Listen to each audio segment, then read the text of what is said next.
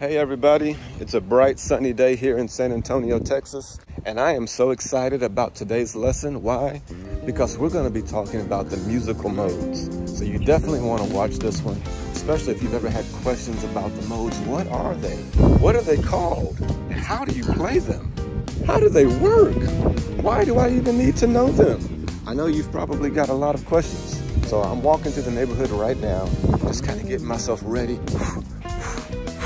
Getting conditioned because there's so much we're going to talk about. So buckle up, get ready. In 3, 2, 1, let's go. Okay guys, so in today's lesson, we're going to talk about the musical modes. And I'm sure you've probably heard this. You might know a little bit about this already. What I'm going to try to show today is not only how to play them, but a couple of different ways to play them or locations to play them on the bass.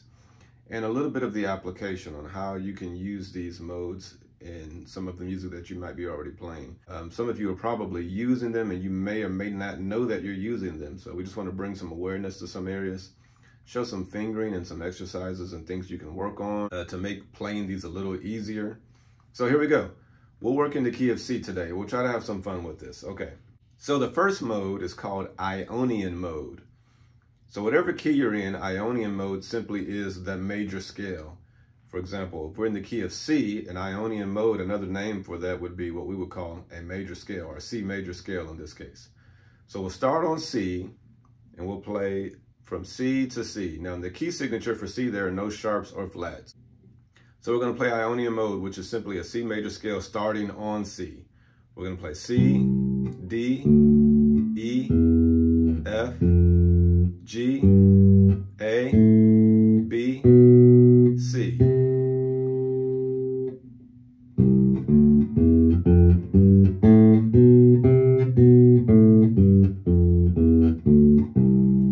And so we just played it for one octave, ascending and descending. And we'll just work with one octave for right now.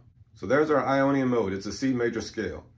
Now within that C major scale, what we'll do is we'll start on a different scale degree each time. So the first note in the key of C major was C, so now we'll start on the second note, which would be D. So the second note is where we're going to start this time, and this mode would be called Dorian mode. Dorian mode. And again, all of the same notes from the key signature for C major will just start on the second scale degree. In other words, the second note of the major scale, which would be D in this case. And we will play D, E, F, G, A, B, C, D.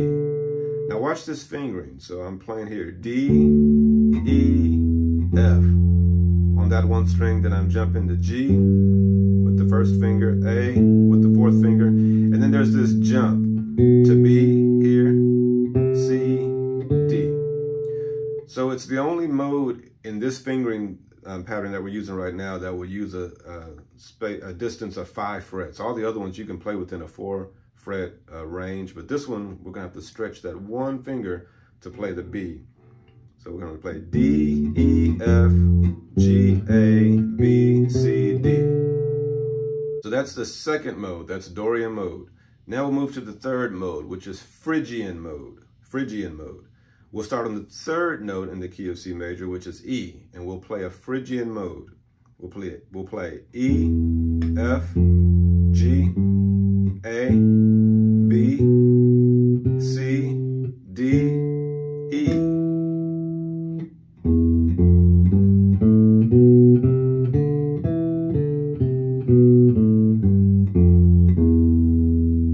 There's our Phrygian mode, the third mode. Then we'll move to the fourth mode, which is Lydian mode. And we'll start on the F, which is the 4th scale degree in the key of C. And we'll play F, G, A, B, C, D, E, F.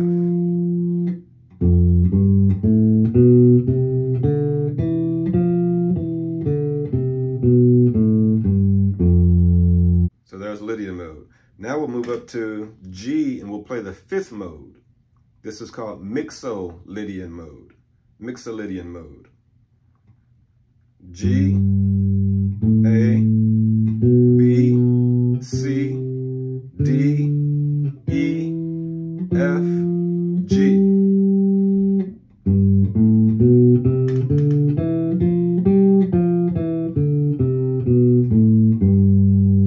there's our Mixolydian mode. Now we'll go to the A and play the 6th mode, which is Aeolian mode. Aeolian mode. And we'll play A, B, C, D, E, F, G, A.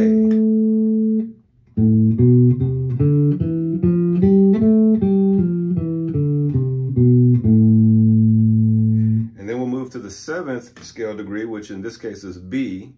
Since we're in the key of C, B is the 7th note. We will start on B and we'll play B, C, D, E, F, G, A, B.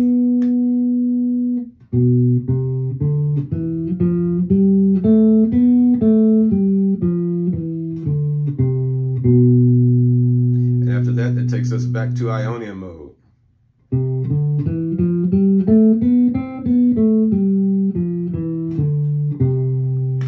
Simply our C major scale, just an octave higher than where we started from.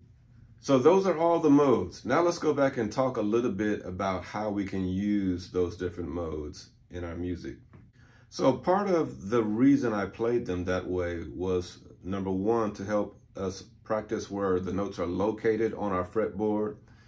Not just the notes, but even the patterns, you know, because again, on the bass guitar, we have similar patterns and shapes that we play no matter what key we're in because of the way the instrument is designed. So that kind of works to our advantage on a stringed instrument. And so what we're practicing is where to locate these things on the fretboard, number one. So we're learning the fingering, but also if you listen to each individual mode of the major scale, you'll start to notice some qualities and some things that remind you of other things you might, you know, be using already musically. And for example, each one of the modes has an overall sound, whether it sounds major or minor or somewhat diminished. There's a scale that we already know that it will be closely related to because that's really what the modes are. And so what we'll notice is that there's two very distinct modes. There's the Ionian mode, which is clearly a major scale. And then the other one you probably noticed was the 6th mode, Aeolian mode, which we started on A in this case. And we played A, B, C, D, E, F, G, A. And you probably recognized immediately that that sounds exactly like a natural minor because that's what it is. It's a minor scale, natural minor scale.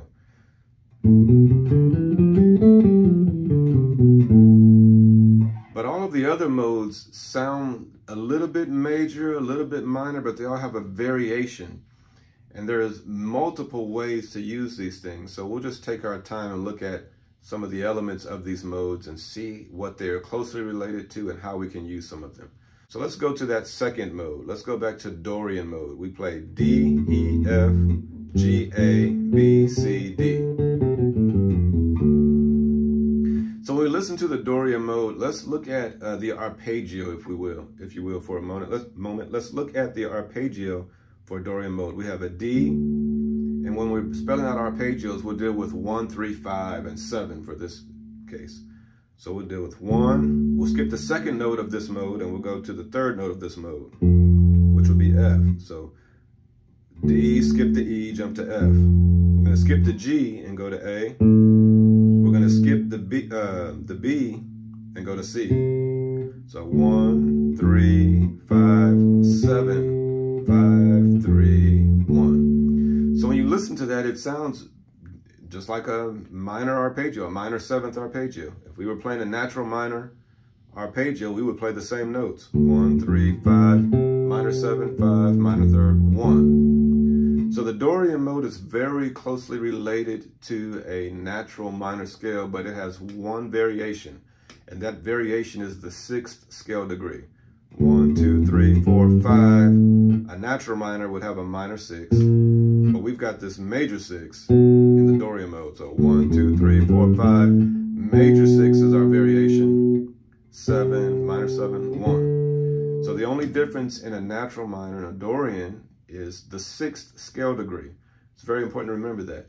So another name for the Dorian mode is called a jazz minor, because a lot of times in jazz versus classical, in classical you're used to hearing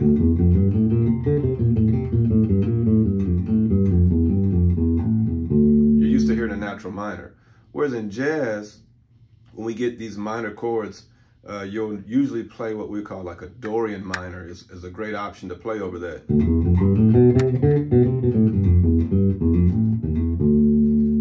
And so it just has a different sound. It kind of brightens up on that 6th scale degree.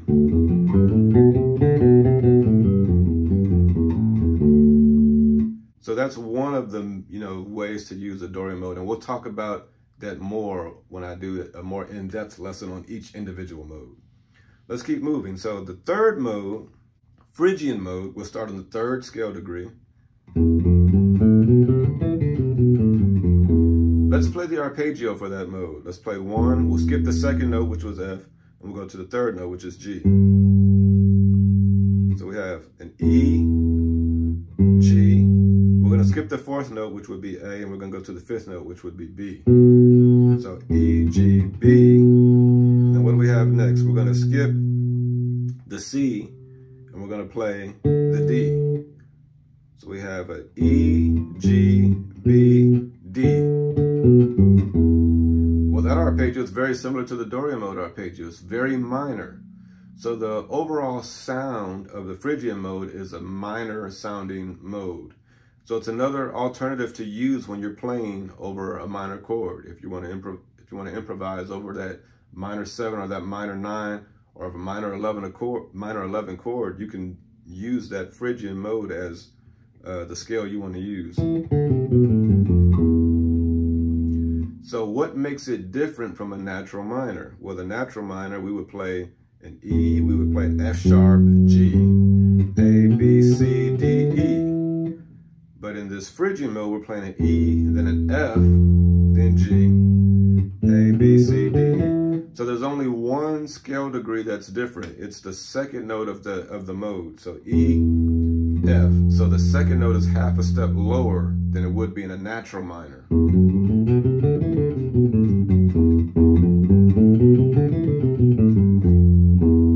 So it's a great mode to use when you're playing over flat 9 chords. And again, we'll discuss this much more in the more advanced lesson that I'm going to prepare over the modes. So there's a minor option there. Then we get to the 4th mode, which is our Lydian mode. It sounds very much like a major scale. Let's play the arpeggio. 1, we'll skip the 2nd note and go to the 3rd note. We'll skip the 4th note and go to the 5th note. We'll skip the 6th note and go to the 7th note. So, major 7th arpeggio. So it's very similar to the major scale, but one scale degree is different. And you're going to notice this to be the trend with the modes, that there's one scale degree that'll be different. We'll talk about where that changes in a moment when we get there. So what was the one interval that was different? It's the 4th scale degree. 1, 2, 3. Instead of playing that perfect 4th from where we started, we're playing that sharp 4. 1, 2, 3, 4. So that's the only variation, is the 4th scale degree from a major scale. Would be a major scale, but we're playing. So one of the ways you can use that, again, if we're in the key of C and we're on the 4th chord, which in this case would be F, and we want to just improvise a little line, you could play that over that F major 7 chord. Because, if we were in the key of C, we're playing over an F major 7 chord as the 4th chord. That would be the perfect mode to use to just kind of outline what's going on musically there with that B instead of the B flat. Okay.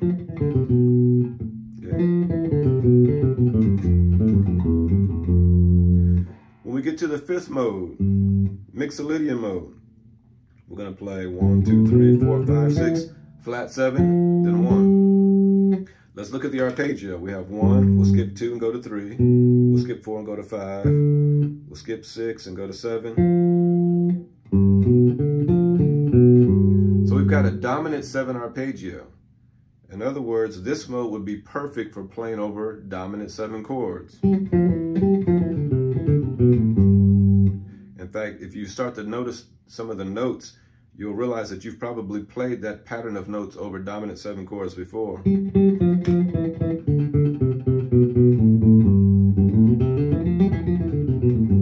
got a very bluesy sound to it.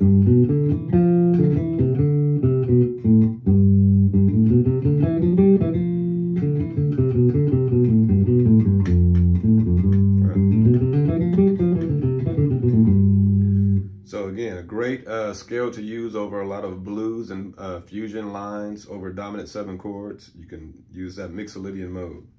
Then we talked about the Aeolian mode, which is our natural minor, so we'll skip it for now. We'll go to the Locrian mode. Now this one can be a little tricky because it's so close to the root and we're so used to playing our regular major scale, but we're going to start right here with the first finger and we're going to play the B, C, D, E, F, G, A, B. Now this one's going to be a little different when we look at the arpeggio.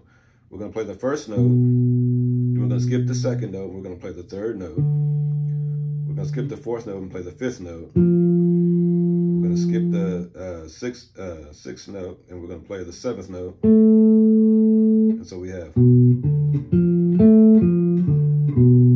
So this is the first time we ended up with a situation where it's not major or minor, but it's diminished.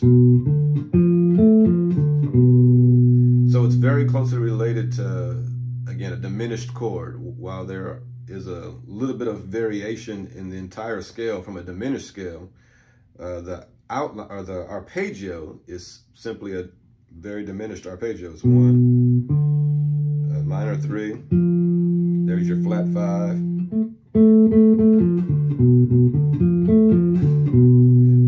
So you've got this diminished triad, and then there's that 7, that flat 7. So how could you use this in, a musical application? Well, let's look at some of the intervals that are pretty interesting. From the starting note to the next note, from the B to the C, there's a half step interval that happens. And so we could use this over certain altered dominant chords, a flat 9. Whenever you have like a dominant flat 9, this would be a great scale or mode to use. In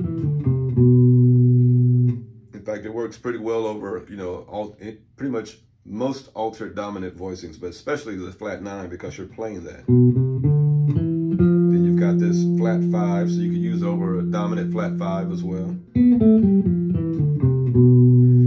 And again, this one we will talk about in much more detail in a lesson that is very specific for that mode. Okay, so we've kind of given a rough general survey over how you can use some of these modes. I want to show you now another way to play all of these modes in one place, especially on a 5-string bass. If you have a 4-string, you're not going to be able to do the same thing that I'm about to do. But on a 5-string or more, you can play all of these modes in one position without moving. And so we'll go through that really quickly, and then I'll show you an arpeggio pattern to practice playing through the arpeggios of all the modes in one position. So we just played through all the modes going up the scale. We started on C, we started on D, we started on E, we started on F, we started on G, A, B, and C. Well, now we're going to do all that same thing, but just in one position. We're going to start on C and play Ionian mode.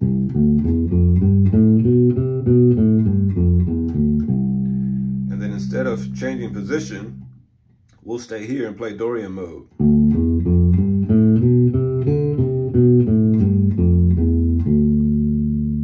I'll play that again.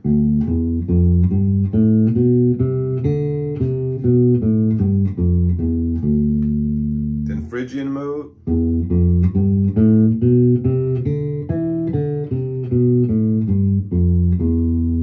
Lydian mode.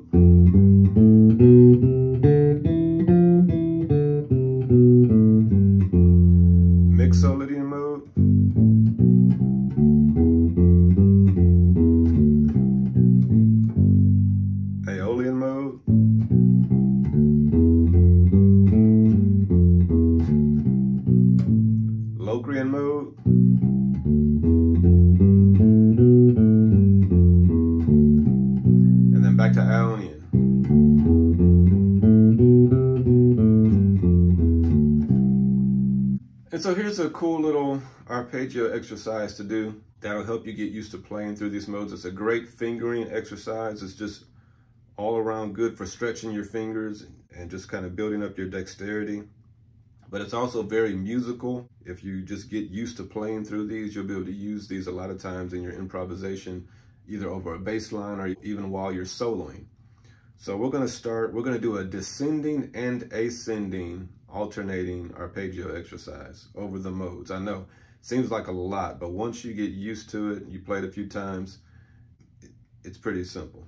So we're gonna play the 1, 5, 3, 1, descending. We'll start there on C. So 1, 5, 3, 1, through our Ionian mode. Then we go to the second degree, which is Dorian. We're gonna play 1, 3, 5, 1. We're gonna go up. So we came down. When we get to the second note, we'll go up, D, F, A, D. Then when we get to the third mode, we'll come down. We'll come down, then we'll go up on the fourth. Then when we get to the fifth, we'll come down, we'll start on G. Then when we get to the sixth mode, we'll go up. On the seventh, come down. And then go up on the first. And then if you notice this time, we're ascending where we were first descending. Remember when we started, we came down on the C. But this time we're going up on C and coming down on D, on the Dorian. So, then we'll go up on the Phrygian and then come down on the Lydian. Up on the Mixolydian, down on the Aeolian, up on the Locrian, and then now back to where we started, down on the Ionian. That's a lot to say and talk about, so I'll just demonstrate it slowly, and it'll make more sense than my rambling trying to talk and play at the same time. So I'll play it very slowly, descending and ascending, alternating.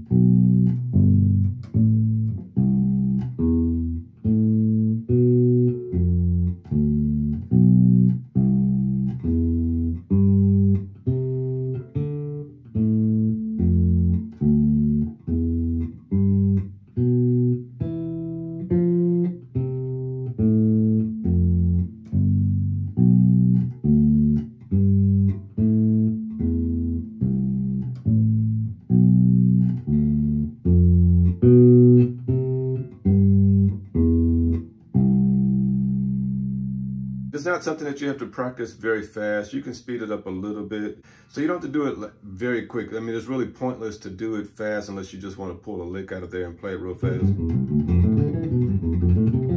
But for the most part, the more important thing to practice with this exercise is just memorizing and getting this visual of where these things are located and just getting used to playing them and recognizing them, where they are on the bass and how they feel. So here's the last thing I want to show you in this first phase of the lesson on modes.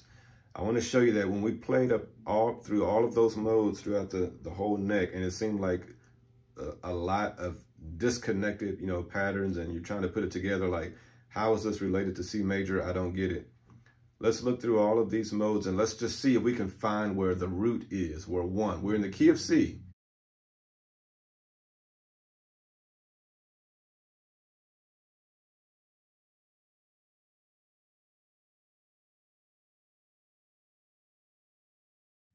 So we're going to play C major scale. There's our C major, there's 1. We're going to play the second mode, the Dorian mode. Where's 1? Without moving, 1 is right here. There's a C right there. So there's home. So you also find another fingering now for your C major scale through knowing where the Dorian mode is located. So if you're in the middle of the song and it puts you on the 2 and you need to know where you are in relationship to 1, well, you know through your Dorian mode how to get to 1. 1 is there. 1 almost there. So let's go to the third mode. Let's start on the Phrygian. Where's one? There's one.